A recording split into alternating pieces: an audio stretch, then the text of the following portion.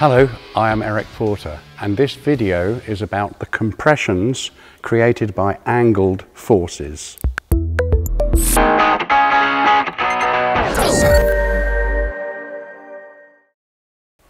With a 90-degree even bridle, the sideways forces created from where I am hanging will be 50% of the load that is imposed.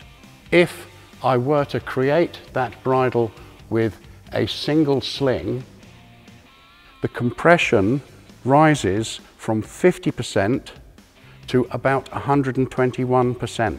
This is because we need to add in the 71% tension in the sling going horizontally as well.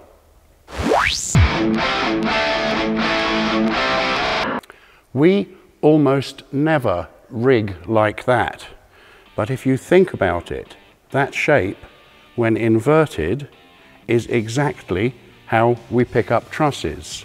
So if this angle is approximately the 90 degrees, the compression across the bottom of the truss will be approximately 120% of the load that we're picking up.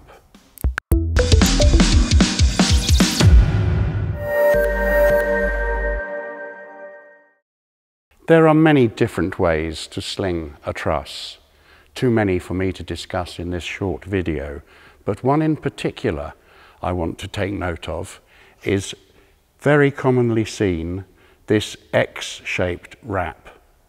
Now, if the angle that the slings meet at is very shallow, the compressions get very large.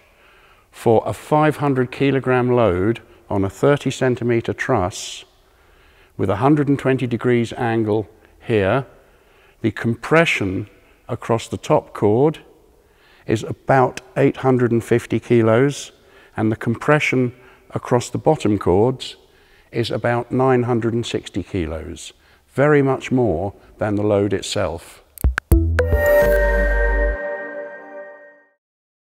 Of course, a smaller angle reduces tension in the sling and therefore the compressions on the truss.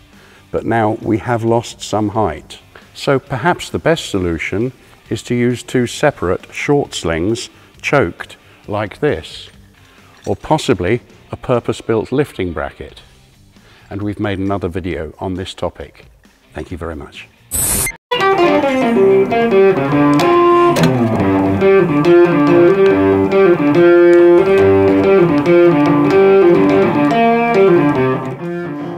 Something like that?